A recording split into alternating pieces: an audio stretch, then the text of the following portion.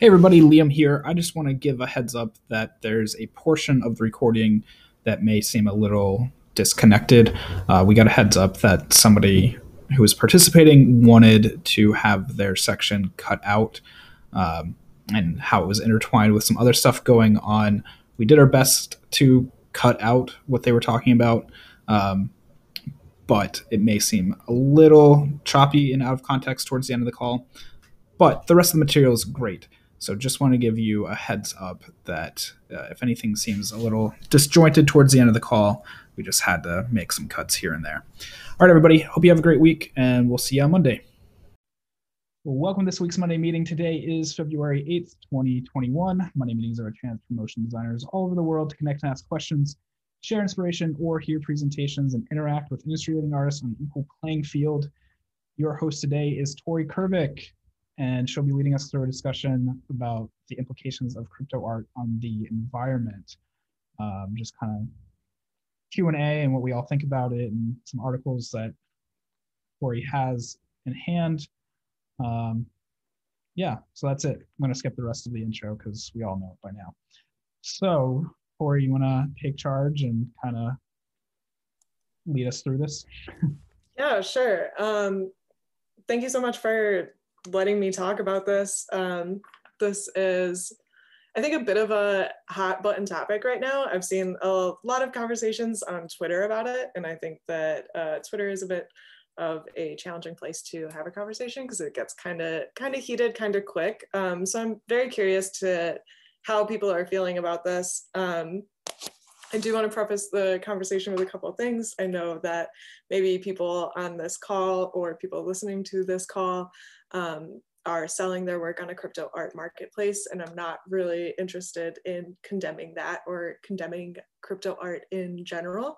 I think that there is a lot of opportunity there, and when it comes to the environmental impacts, I think that there are much worse bad actors that are contributing to climate change, like the richest of the rich, and corporations are largely to blame. And I don't think that responsibility should fall on the individual, but it is interesting to take a look at the system. And I think it's worth discussing because it's really starting to take off. Like just a few months ago, we had the Monday meeting call that was basically just like crypto art. What the fuck is this? And so I do think it's exciting that it's taking off, and I think that digital artists should get paid for their labor. And I think it is exciting that there is this opportunity to profit. But I'm wondering if the crypto art marketplaces as they stand are the best system for accomplishing that. And so the main article that kind of caught my eye that really was like getting passed around on Twitter, I'm gonna drop it in the chat right now, is The Unreasonable Ecological Cost of Crypto Art, written by Memo Acton. So when I saw this, as someone who is passionate about this industry and is passionate about the climate crisis, I saw some of the numbers attached to how much like Ethereum transaction costs, which it's like one Ethereum transaction like basically uses the same amount of energy as a US household in about a day. So it was just kind of alarming to me. And so it did send me into a bit of a spiral, seeing just the pure amount of energy that's used to uphold this system. So yeah, I kind of just want to see, did people see this article? Did you react to it? Do you have any immediate thoughts about it? Is my first question.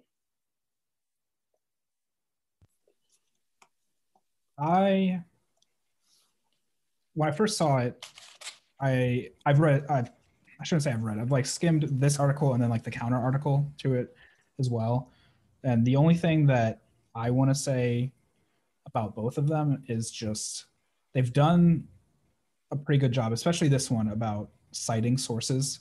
Um, but just like remember it is a Medium article. So like do your due diligence too with reading this stuff, like follow the links to the sources that they're citing and read more than just the Medium article. That's my only thought when I read this. Is like, oh, I hope people aren't just like jumping the gun on this and like, oh, here's this big headline on this Medium article.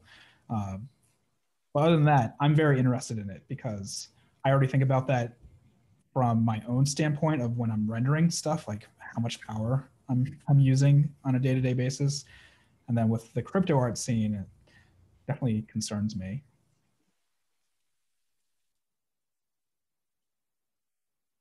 I think a lot of people are reading right now. It looks like they're all looking at the article. Yeah, it is a bit of a read. I think initially it was like a 30-minute read and it got chopped down and there's like 2 other additional parts if you really want to dig in.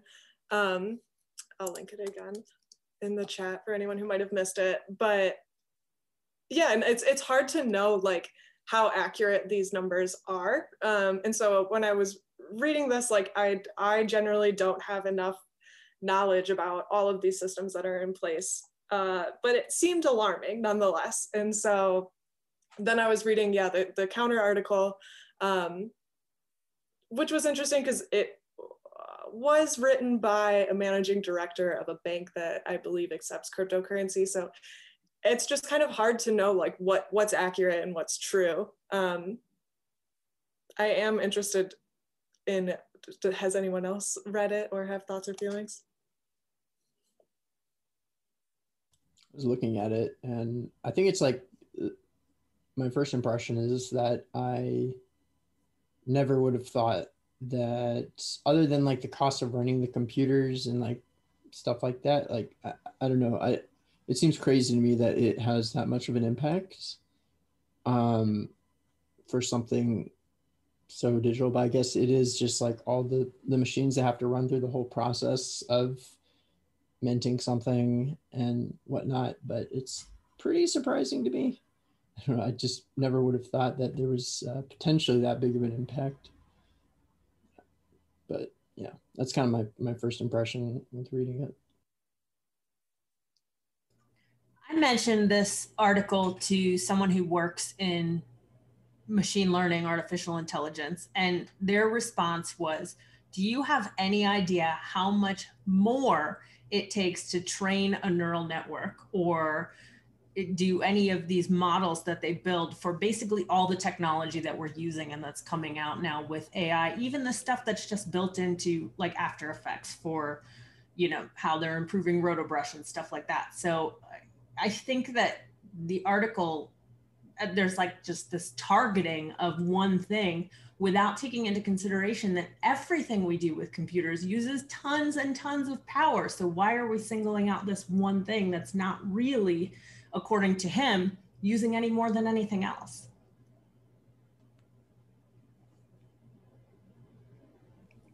And I like your point in the chat. If you want to chime in and make it aloud.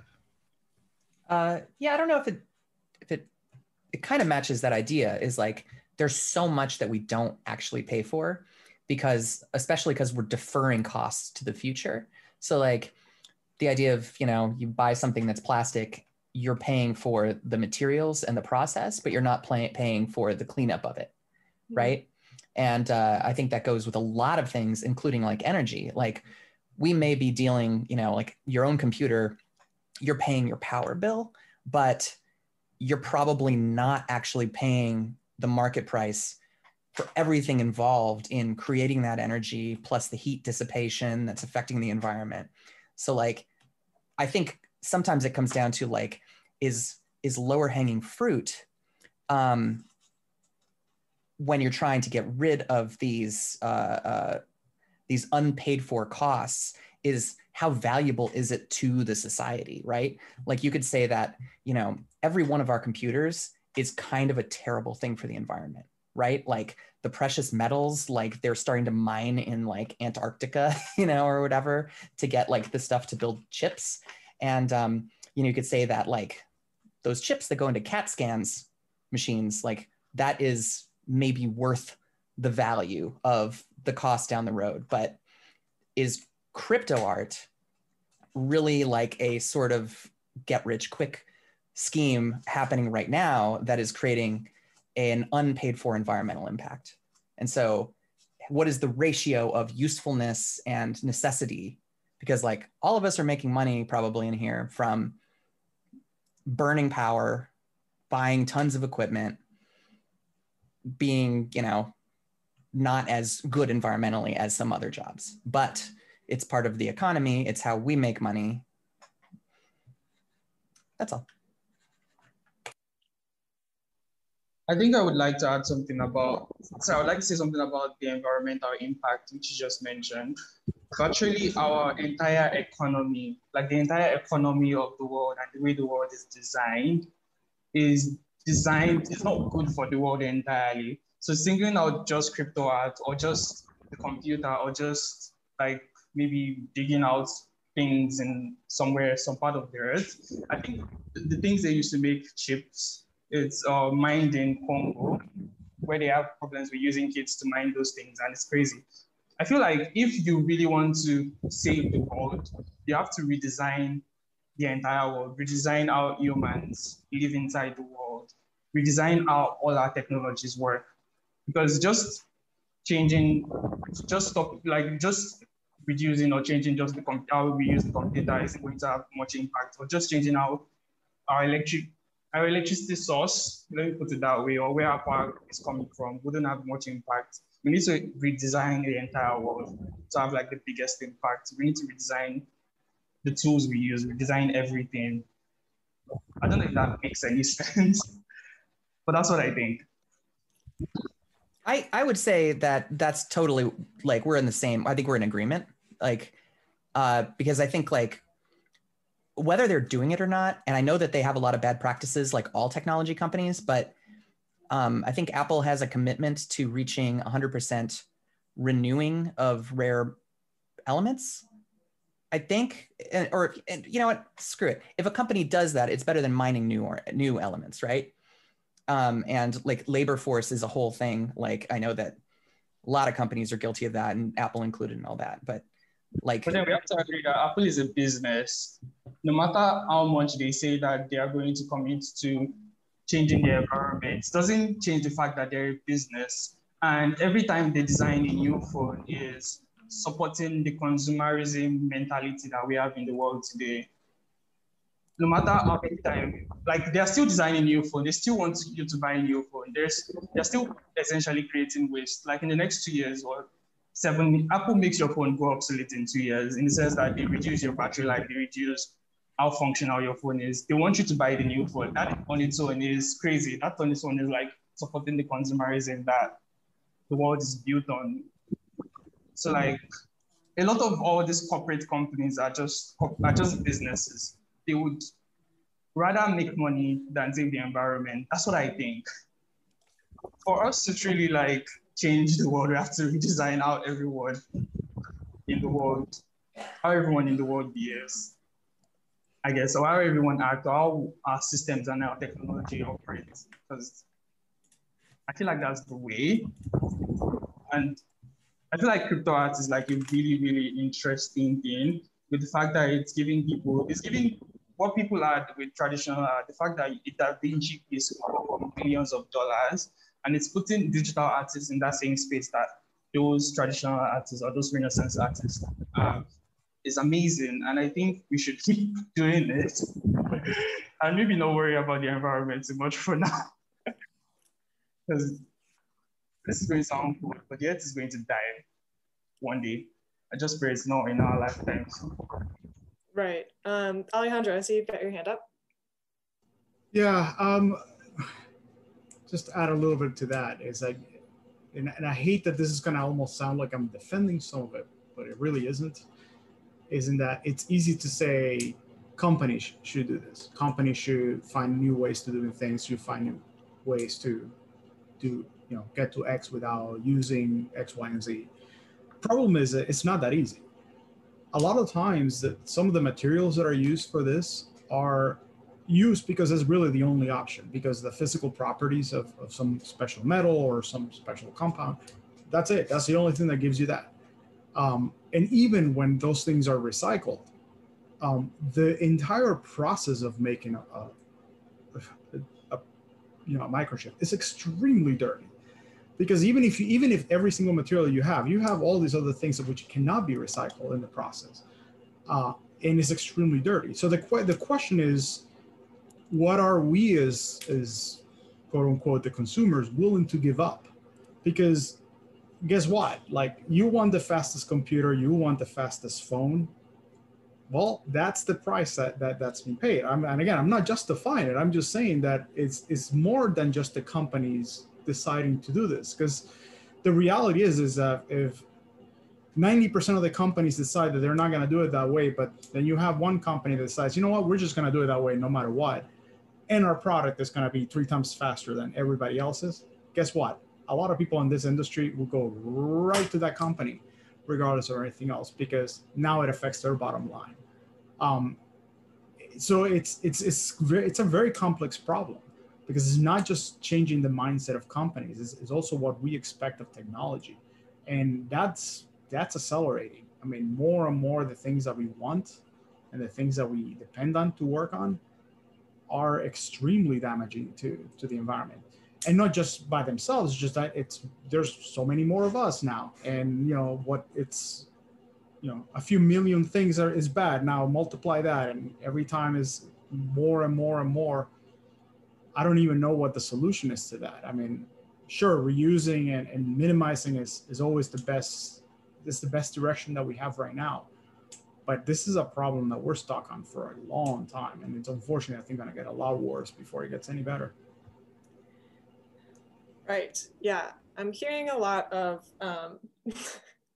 essentially you can find problems in anything and everything, which I agree with. I think that I'm a pro at that. I think that, in my free time, I organize for a Green New Deal, which is basically going to call for like radically transforming nearly every sector of like how we operate as a society, and like trying to address the climate crisis. I think I'm going to bring it back to crypto art for a second, because Sarah, I think you had a great point of like why single this out, and I think what's interesting about crypto art and like the way that the energy used behind it is like leaving such an impact on me, is because it just seems pretty exponential. I think that like as more and more people are starting to hop on like the conversations of like, oh, crypto art, like you could make millions, like jump on in, everybody's doing it. I think it's potentially dangerous, because like each time there's an NFT that gets minted, or people are minting editions of tens or hundreds, each transaction in each chain that is then added to the blockchain is going to just continue to use energy, and that's like, I don't know, just going to keep increasing. And when it's already a significant amount of energy for each transaction, the more and more people who hop on, I don't know, it's concerning. Does anyone else have like similar feelings to that? Yeah, because it's definitely like compounding on itself a little bit, because all right, this week we had 10 people, those same 10 people are doing it, plus now we have 10 people more, and like more and more. And you're saying too, when an artist mints 1,000 copies of whatever, like holy shit, you look at those numbers, that it's like some of those are like as much as an airline uses in a year. It's like that's pretty ridiculous. And seeing even in just 2020 the impacts when everything shut down for a while, of like how much cleaner the air became rapidly, and like dolphins going back into, what was it, Venice, and it's like the Venice canals, and it's like that took a couple months to get better. So how much damage are we doing in just a couple months? Like it really is kind of justified to be looking at it.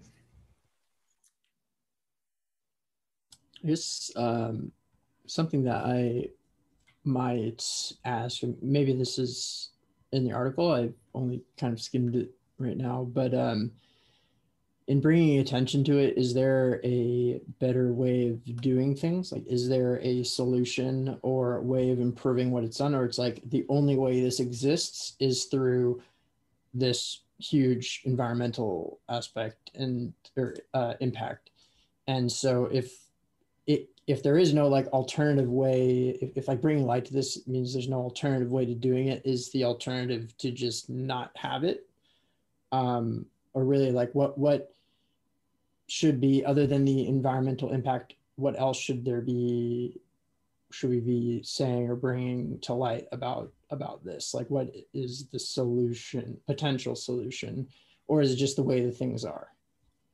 That'd be my next question, I guess.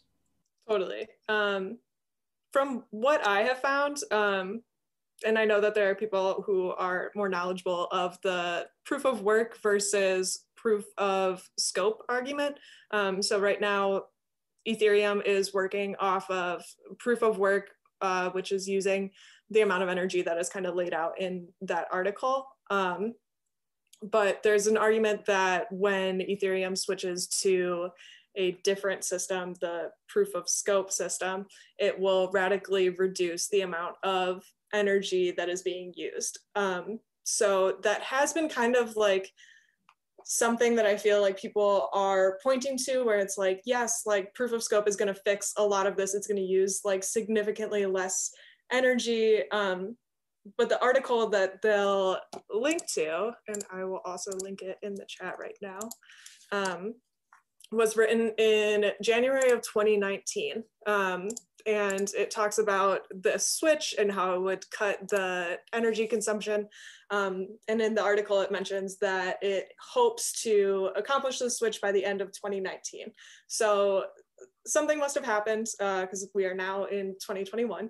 And it looks like it's still a couple years away.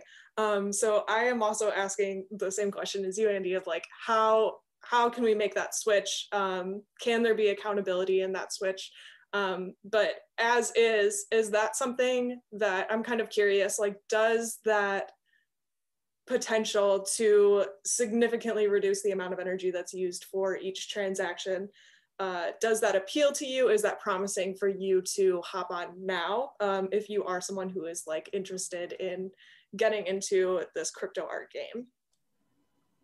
Yeah, I think it would, I don't know right now how much the environmental impact is going to stop people from jumping on the hype train of crypto art right now, but I think would definitely be something to, like, if people are already interested in it, pushing for a, less energy consumption or less environmental impact is still good and possible. So that's why I wanted to bring up, like, rather than just saying, look how bad it is, say, okay, is there a solution we could be pushing for?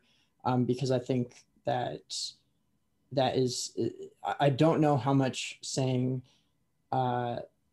just look how bad it is going to stop many people, but maybe pushing them towards, hey, look how bad it is, and here's a solution we could push forward to, so people can still, do the crypto art and whatnot, but have less of an environmental impact. I think that's a bit more of a potentially stronger like message or whatnot. More might cause more change or shift people's thinking a little bit, because I think if the only message is look how bad this is, don't do it, not like that is the message, but if there is no other solution being talked about, then I think a lot of people just kind of go, well, that sucks, but I'm going to keep doing it. So that's just kind of why I brought that whole point up.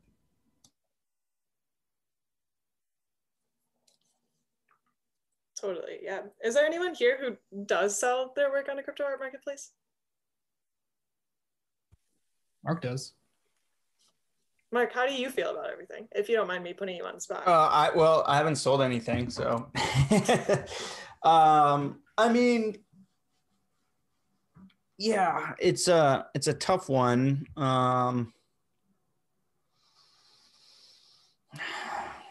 Yeah, I don't know. I'm kind of up in the air on it. And I mean, there's so many things to tackle. Like, I think all the points that have been brought up today already, with just like what we do with our computers and just rendering in general, and just, you know, we're definitely not on a sustainable path per se in terms of energy consumption in the work we do. You know, I have a new computer that sucks like 1,000 watts, you know, or more than that, and it's just like constantly churning. Watts, I think, yeah.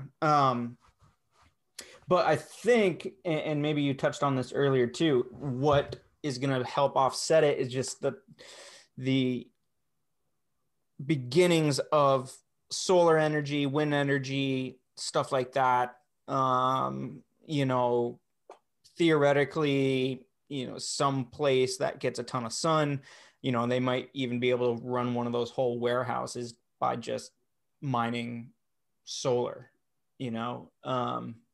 I know that's a ways away, but it is there. And I mean, I think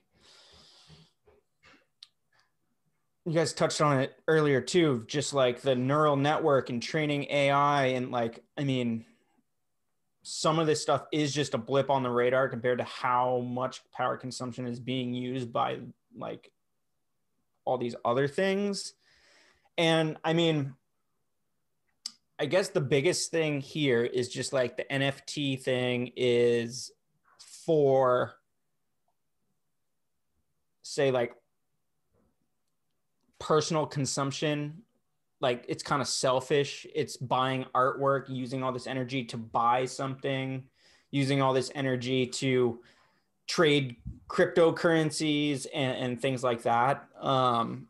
So yeah, I don't know. I think it takes on a little bit different of a role because it is just, it's not necessarily making the world a better place like an AI or neural network or something like that per se. But yeah, I don't know. It's going to be very interesting to watch this closely. And I think we do see kind of a boom of it right now. And a year from now, who knows where this might be. But yeah, I have mixed feelings about it, honestly. That was my long-winded answer. Just say that. But yeah, I don't know. Right. Yeah, I can totally relate to those mixed feelings as well. Because you know, it's a lot of information, and I think even just like a few months ago, like us trying to wrap our head around how it all even works in the first place, it does take like a little bit to dig into it.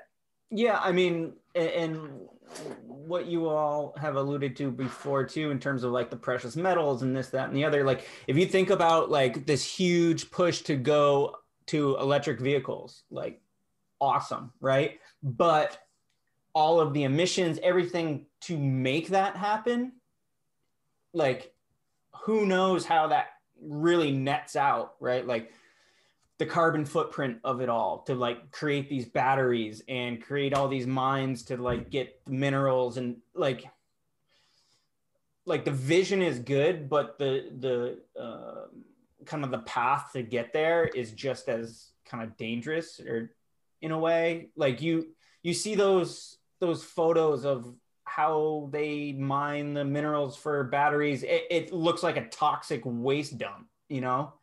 And that's essentially getting us, future-proofing us, but we're kind of having to take some hits before getting there. I mean, I also speak not knowing much about it. So, I mean, just from my general like observation of it, it's, yeah, it doesn't look like a clean path per se, but sorry. Sorry, I'm ranting. No, totally. I appreciate that insight. I guess another question that I kind of was thinking about, and there are some good things happening in the chat here too. If anyone wants to voice those, let me know. Let me catch up here. I was just gonna chime in, like on some silver lining on it, is that for something so new, it's promising that there's a lot of conversation on how to improve it for the better already. Like if you look at the environmental impact of coal mining over the course of humanity, it's like only 250, 300 years later. No, I guess not that long, but still it's like hundreds of years later that we're finally like, we're still struggling to get off that system.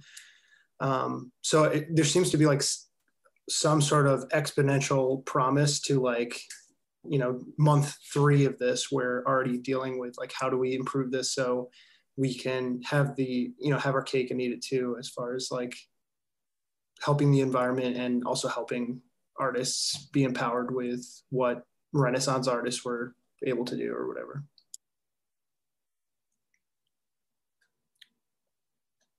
Yeah, I do. I like that there is that silver lining and kind of a promise of like a better way to run things in the future. But I think when I like think about the climate crisis and like how pressing it is, are those like promises of like, oh yeah, it could be run cleaner and better in the future. Like, is that enough? That's kind of what I think about. Yeah, no, it's a good point, because and I think I think Sarah brought it up earlier. It made me think like, how does this compare to all these other things? Like it would be nice to have like a one-to-one comparison of like all these other industries or things that we are doing that have huge implications beyond what we are experiencing from our computer screens, to really figure out like, there's so many problems that we have to definitely address with the pressing climate issue. And I think it's so challenging that because everything we do impacts it negatively, it seems.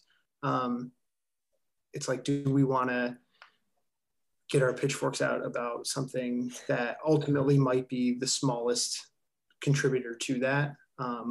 When I think it's already going to be like, in my opinion, the importance of the Green New Deal is already going to be a huge thing to get like the general zeitgeist to like buy into, but that's like, it's so needed. And I think that there's so many like issues in today's day and age where the people that would rather us not change anything for the better have that go-to built-in excuse of like, oh, we got so much to worry about. Why are we worrying about this now too? So just getting an idea of like where it fits on the spectrum of contributions to environmental destruction I think would be really helpful. And it's probably in this article that I didn't read. So. Yeah, I think I did see something that was like, it's like 1% of the problem, or like it is very significant or insignificant, like when you look at the grand scheme of things and like how much we collectively, the world, is contributing to climate change. So it is like it is kind of an interesting like point to be like, okay, well, why are we like fixating on this? And I think it is like, it's important to like recognize, I guess, the role that you could play in contributing, like just in general. And so I think it's interesting when it comes to like our industry and how we make money, and like then like how you compare what you're doing to then how you may potentially like be profiting off of this. It's a very complex issue. And so I guess I'm kind of like also wondering, something that I had thought about is, I know many people will like kind of morally assess their clients, and like I've heard some people say like, oh, I would never take on like a cigarette company or a lotto company. I would never do work for something like that. So one thing that I'm curious of is, and I'm not sure if anyone here would have this experience, when someone does buy your work on one of these websites, do you know who that person is? Like, is it like a username or is it a profile? Would accepting that person's money by like them buying your work, like does that kind of compare to how you would also assess like working for a client? Interested in people's thoughts on this. or like does this system also kind of play into your decision of like, if I do want to make money, like I want it to be this way or not this way? So you're saying like if Yeah, somebody politically that we don't agree with wants to buy our art, do we turn them down? Is that what I'm getting? Maybe not turn them down, but I think that's, sorry, it's kind of a two-part question. Okay. I am curious, like, do you even know who is buying your work? And is that like a decision that then you would take into account if you are going to like start selling your work on a crypto marketplace, is like having control over how you are accepting money? Yeah, I think you do know, because Beeple was showing some screenshots the other day of somebody who had offered him something for a piece, and you could go look up their wallet. I don't know if you know their exact name or not, but you could at least like follow their transactions and look up their wallet and see like, oh wow, they really do have like $2.5 million in their account or something ridiculous like that. But I don't know if it goes so far as to knowing like on a personal level, kind of like a website where like you can omit certain details, but like there's still an IP address that gets tracked, you know? I don't know. Mark, do you know anything more about that for like when people want to buy? Yeah, I mean, you can, obviously things with the blockchain is you can look up every single transaction, who owns that wallet. It's not going to say Liam Clisham, but it might say either like some sort of username or like generated user ID or something like that. But so, yeah, you can track it.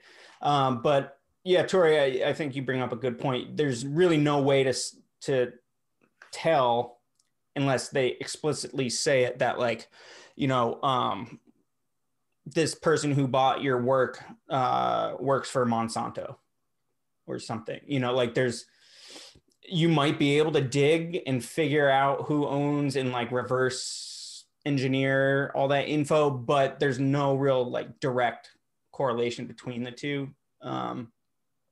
So yeah, I mean, that's, that's something to be mindful of too. And I think right now, kind of where a lot of things are, it's still very early in this crypto art game. And I see Tokyo is on too, and he's sold some pieces, so he might be able to talk a little bit about this as well. But I think it's so new that a lot of people are starting to try to figure it out and just kind of experiment in the space. And I don't know, but I think there's a lot of people that are throwing some work up, hoping to get, someone to buy it. But I don't really know how much like calculated marketing or anything has been going into it other than like certain people that are like a Beeple or there's another guy named Pack or PAK, whatever. But yeah, so interesting there. And like, we can hit another little side topic on this, maybe after we finish up with this note. But one thing to consider is some people are starting to take like famous artwork, digitize it, split it up into NFTs, and then you can buy a slice of the Michelangelo or whatever it is. And it's not their work. It's just a photo it's super shady and kind of whack, very whack, I guess. So like, that I guess tells me is people are just in it for a money grab right now. Certain people are in it because they're like starting their art collection or digital art collection or digital works up on a marketplace. But then you have people with big names going out, ripping some famous artwork, slicing it up, selling those off. I mean, it's super shady, and it just really makes me feel like it's a lot of a money grab financially right now.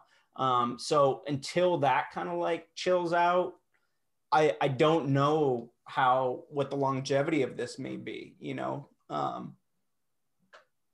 Yeah, I don't know.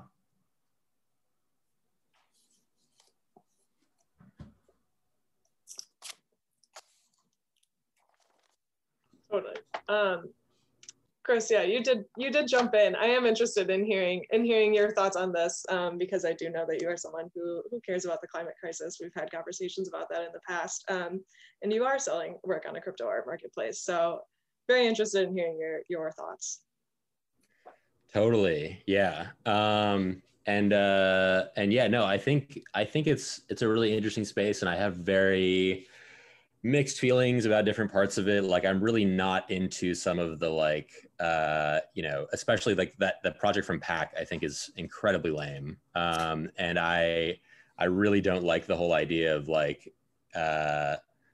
making stuff specifically kind of tailored towards like the sort of NFT space. And like, a lot of the work that we're seeing that's like, Elon Musk like shitting Bitcoins, like, and things like that. But then also like, the stuff, coming out from, people being kind of more aware of sort of the energy usage of the blockchain and stuff, to see people comment on that, like people like Pack, and then go out and like print or like mint editions of 100 pieces of things, and like split up Michelangelo's thing into a bunch of pieces that are all going to get bids and all going to use blockchain transactions and all that stuff, is like pretty ignorant, and just like not really being mindful of sort of the amount of energy and stuff that's being used. Whereas I feel like if you are, someone who is just trying to see if they can sell some kind of one of ones of their art and stuff, on Super Rare or something like that, which is a site where you can only do one of ones, that is, much more conservative in terms of like the energy usage than going out and saying, I'm going to, mint these editions of 100 like random little like cube things that people can collect and like whatever. And I mean, I kind of get the idea of it being like a collectible thing and kind of all that stuff, but I'm personally much more interested in the idea of like people are collecting individual editions of people's art that they actually made themselves, and show that they kind of like appreciate these specific artists or whatever. And it can be sort of like an alternative to getting income from working on commercial gigs, or working on or having like a Patreon, or like doing things like that. And it's interesting. And it's also interesting like thinking about like these collectors and who they are, and like some of them may be kind of questionable people, and have gotten all their money from selling drugs on the deep web, or some of them may have or some of them may be like actual mindful collectors who are like picking out pieces from artists that you like, who you want to have your stuff kind of be like in their collection for that reason. But yeah, I think in general with the energy consumption stuff, it's good for everyone to be mindful of it. And it's important for people to all kind of individually make decisions of like, how am I going to deal with this? Am I going to start minting less? Am I going to start eating less meat? Am I going to go vegetarian? Am I going to completely quit selling, and minting and bidding on, NFT stuff? It's all like important stuff to be keeping in mind. But I also at the same time feel like, the most important thing to be doing with regards to climate change and all this stuff is to figure out how we can sort of address the systemic problem and kind of create like, political change, and kind of, influence both like the government as well as like these sites that are maybe, not as efficient as they could be, or the people who are actually working on the blockchain and things like that. And, it all kind of needs to happen from, from the ground up, starting with kind of like the people who maybe aren't even involved in the space, who are commenting on it, and then the people who are contributing to it and are on like a lower level, and then the people who are higher up obviously have like the most power to sort of influence these marketplaces and stuff. I know also, you know, from that kind of initial article that came out, the Medium post that everyone saw, that they were commenting a lot on like Beeple stuff and on Nifty Gateway. And maybe this has already been discussed, but like an interesting thing about Nifty Gateway as opposed to Maker's Place or Super Rare, you know, is that they have their whole own like internal system for dealing with, you know, trading sort of like the ownership of stuff, and they're not writing everything to the blockchain. They're just minting the initial piece. And so that's the only thing that uses up all this sort of blockchain energy. And then the rest of it is kind of done with their internal, you know, custodial system. And that's a really smart way to be sort of addressing this from, you know, the perspective of like one of these marketplaces. And it requires, you know, a bunch of resources to be able to do that. And it's only really possible, I think, for them because, you know, that site is owned by the Winklevoss twins, who, you know, also own Gemini, which is like a whole, you know, cryptocurrency exchange. And they can kind of, you know, leverage that to have a system underlying that does all that stuff. But it also, you know, it also means that like, you know, Beeple stuff, for example, is not like, you know, actually eating up, you know, all this energy for every single bid that's happening on every single one of his pieces or whatever. It is still a lot of energy, and it still is, you know, a lot of like minting that they're doing on the blockchain. But, you know, it's at least good, I guess, that they are figuring out kind of some ways around all of that. So that's a good thing to be aware of. And it would be good to see like if some of these other sites could kind of push for that. It's also, you know, worth noting, of course, that, you know, Ethereum 2.0 is coming and it's not here yet. And it's definitely very important to be mindful of the stuff before we get Ethereum 2.0. But, you know, there will be a day in the future, in theory, where if you have an idea for like a large edition of something that you want to mint, you know, you can kind of save that for then. So yeah, that was sort of just like a whole ramble of different thoughts and stuff. But that's sort of how I feel, is that like we should all as individuals be making the decision of like how much we want to be kind of conserving our usage of blockchain energy. And we should also all be thinking about, you know, how do we address the core issue? You know, some people have also talked about things like buying like carbon offsets, which is an interesting idea. I think in the research that I've done, I've become a little bit skeptical of that. I feel like carbon offsets are kind of like a way for corporations to sort of like, you know, throw a couple of, you know, $1 million at this, you know, like at this much bigger problem, and like feel like they, you know, dealt with all of their sort of environmental impact, when in reality, a lot of the time these carbon offsets are like not going to make the investment that they made or the, you know, the costs of the like pollution that they contributed carbon neutral for like a long time. And it's maybe even going to be positive for a long time until like, you know, all the trees that they planted end up offsetting the carbon that they kind of emitted. So I feel like, you know, if you're someone who's thinking, oh, I'll just donate to carbon offsets to sort of deal with the, you know, contribution that my NFTs have created or that my, you know, whatever has created, that it's good to think about like, you know, where that money is actually going and how much of a difference is actually making, and, you know, what is sort of the best use of your dollar when it comes to like using that to kind of advocate for climate change policy. And I feel like donating to something like the Sunrise Movement and like, you know, creating an actual sort of like political change is going to maybe be a better investment. You know, I'm not totally sure. It's all like important stuff to be researching and, you know, being aware of, but it's sort of another idea that people have talked about with regards to all of this stuff. Totally. Thank you so much for that. What I'm gathering is like, I feel like just kind of demanding accountability, like, yes, for like addressing the climate crisis in general, contact your representatives, demand a Green New Deal, but also like demanding accountability from maybe these sites or like the Ethereum network.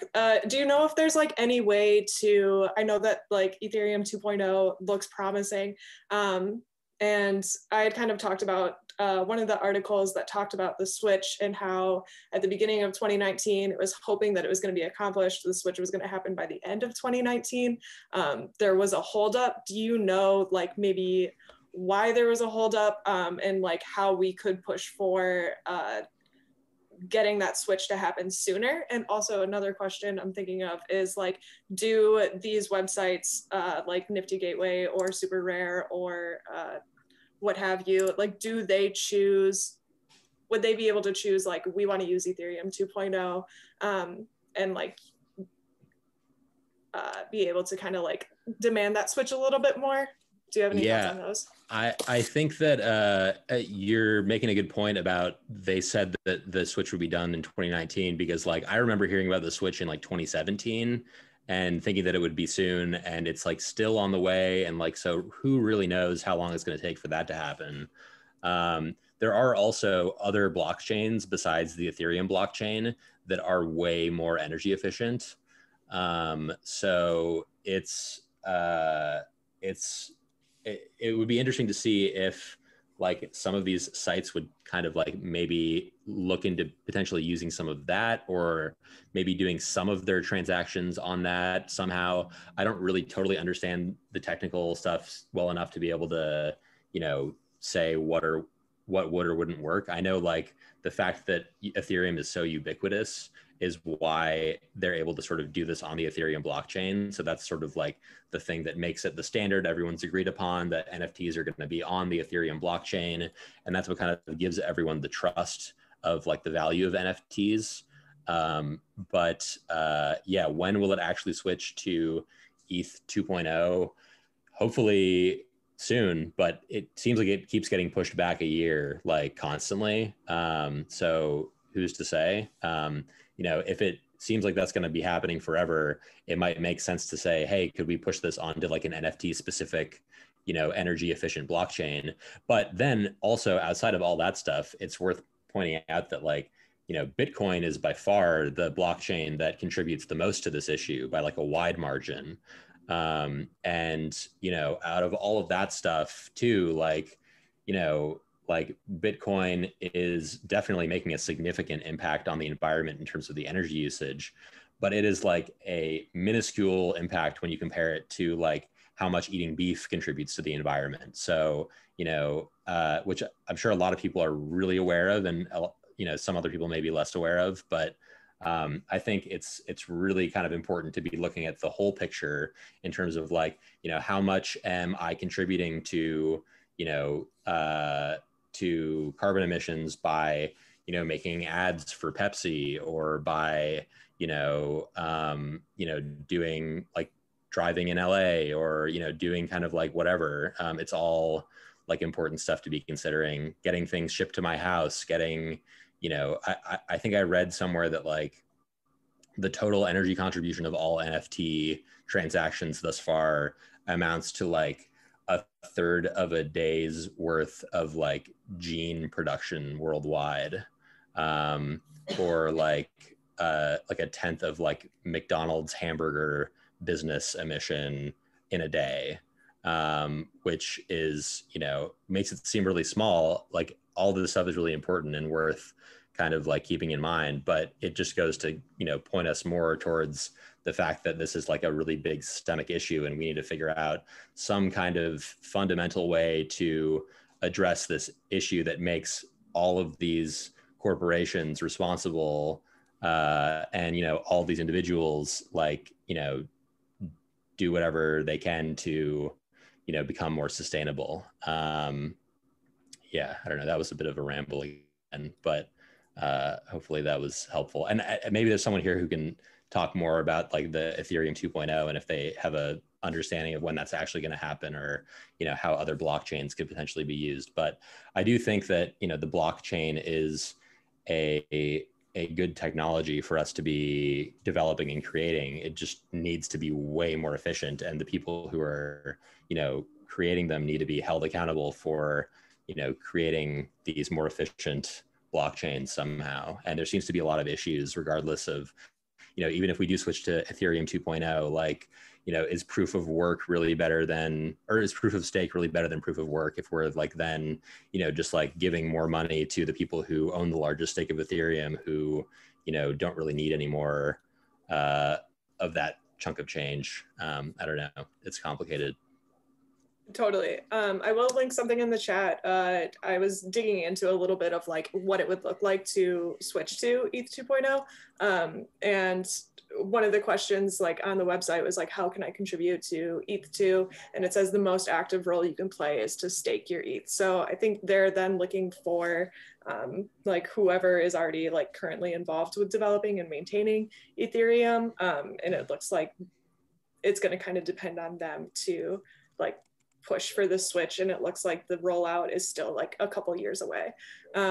So I think it does kind of tie in with like everything else, like yes, like driving a car, eating meat, like it is all kind of harmful, but like I think those, it's harmful because like there are these systems that are in place that have like enabled it to grow to this huge problem. And I think like because this is a system that is like starting out and we potentially have some control over it, I think we have like room to demand for accountability and to demand for like a more sustainable way for digital artists to profit off of their work.